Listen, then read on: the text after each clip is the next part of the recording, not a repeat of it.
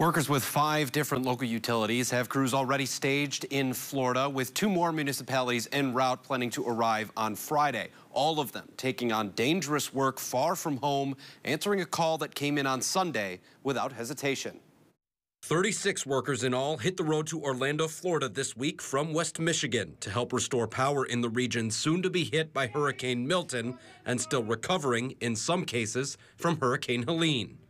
The long reach of the aid calls reflecting the severity of the storm and the state of relief efforts closer by. You can't call someone from Georgia or North Carolina when they're still trying to clean up their mess, right? So you kind of got to leapfrog those people and say, hey, where can I get the help? I was surprised, and our national coordinator, who works out of Michigan, was surprised when we got the call for this storm. We did have many crews ready and willing to go for the last storm, but we were not called into Florida. They're expecting a really bad storm.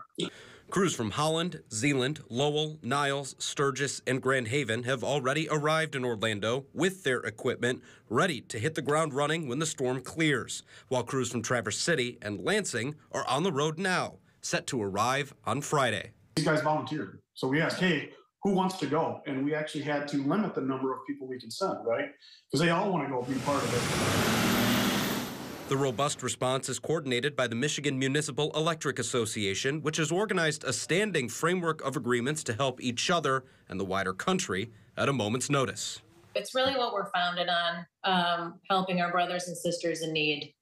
They're facing a really difficult time, and so it's just incredible to see all of the utilities come together.